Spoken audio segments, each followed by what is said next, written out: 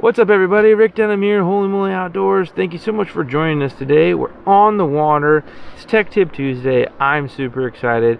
We're chasing steelhead, summer steelhead specifically, and I have a tip that's going to help you out for catching more fish using hardware. So stay tuned.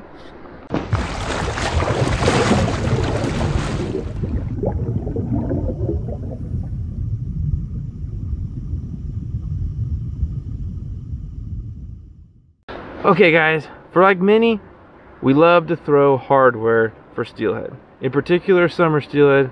They're aggressive, they're acrobatic, they just absolutely smash a spoon or a spinner. Guys, I just finished up a video that you're gonna see here really soon on a review of this Acme Tackle Walmart steelhead spoon kit.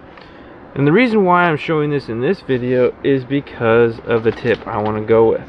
So I got my spoon hardware steelhead setup. It's an 8 to 12 medium rod with an 8/6 in length. This is a Berkeley Air. Really doesn't matter what you use as long as it's something that has a comfortability standpoint to you.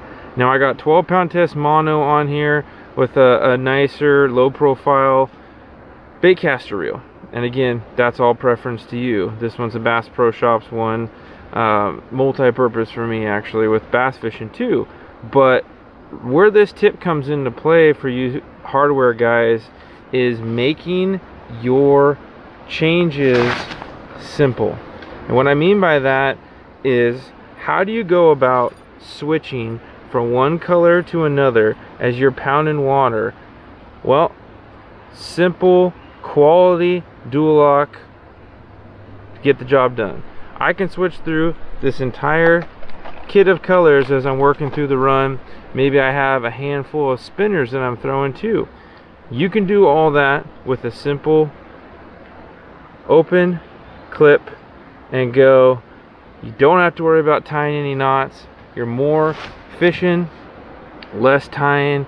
More time in the water means more fish on the bank. So I hope you guys can take away a little bit of something just to make your process easier on the water.